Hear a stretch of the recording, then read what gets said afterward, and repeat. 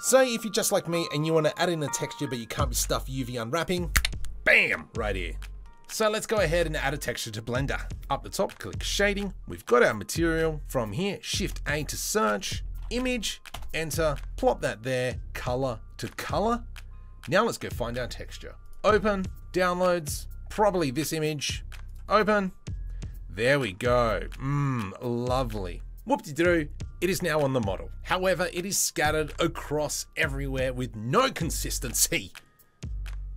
Let's make stuff happen. So with the Node Wrangler add-on turned on, edit, preferences, type up here, node, and put a little tick next to Node Wrangler. I can select our image, Control T, and that's just gonna give us a few more options. Now, at the moment, we are looking at the UV coordinates. Now yours could be all fluffy, they could be stretched, so on and so forth. Let's select our model, press tab to go into edit mode. Make sure we've got everything selected by double tapping A, U.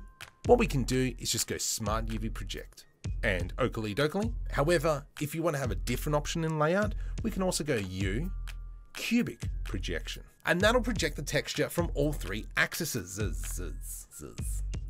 Like a box. Now we've got some other options as well. We can go generate it into the vector, and it's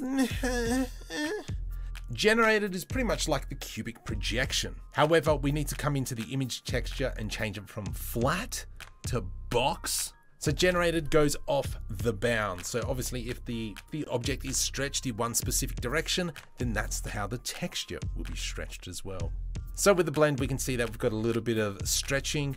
What we can do is increase the blending, and you'll see kind of specifically in this area, they kind of merge together, kind of removing that seam. Now object goes off the object scale. As long as the object scale is applied, it'll be fine. So even if you take this material and put it onto other models, the scaled texture will remain the same size.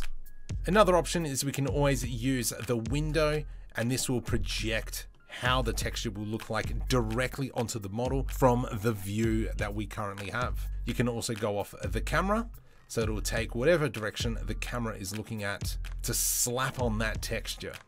What do you want to know next?